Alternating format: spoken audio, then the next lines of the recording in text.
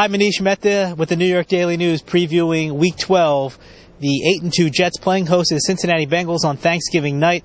Here are the three keys to the game. First and foremost, the Jets have to establish their running attack. Over the first 7 games, the Jets didn't have a game where they averaged fewer than 4 yards a carry. In the last 3 games, those numbers have dipped. Last week against the Texans, just 3.3 yards a carry. But I think the Jets will be able to take advantage of a Bengals run defense that ranks 25th in the league in yards per carry. They're giving up 4.4 yards per run.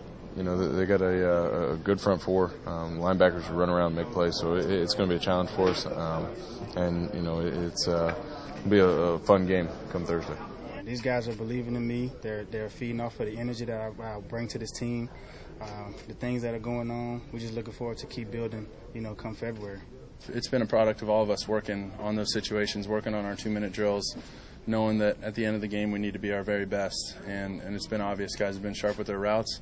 And I've been doing my best to give them a chance to make plays, and we've all done a good job of that, of tightening up protection, you know, quickening up the routes, and me trying to get the ball out as fast as possible. So it's been a team effort, and we're very proud and confident, you know, going into this game.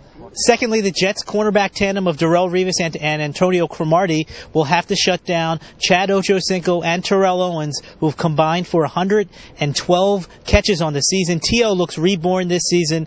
Almost 900 yards receiving and 8 touchdowns.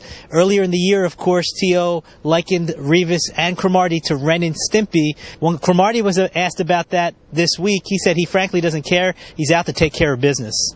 Terrell Owens gonna call me and Revis Ren and Stimpy. So I mean, you know, it's gonna be fun. You know, and I'm like this. It ain't gonna be personal. It's gonna be business. So I'm definitely going to be looking forward to it. It's another challenge, just, you know, for me and Antonio Cromartie. We just cover these guys. We both familiar with both of the receivers. And, you know, we just got to stick to the game plan and do what we do best and cover. And finally, the Jets are going to have to clean up the defensive communication lapses they had last week against the Texans when they gave up a 16-point fourth-quarter lead before Mark Sanchez and company bailed them out.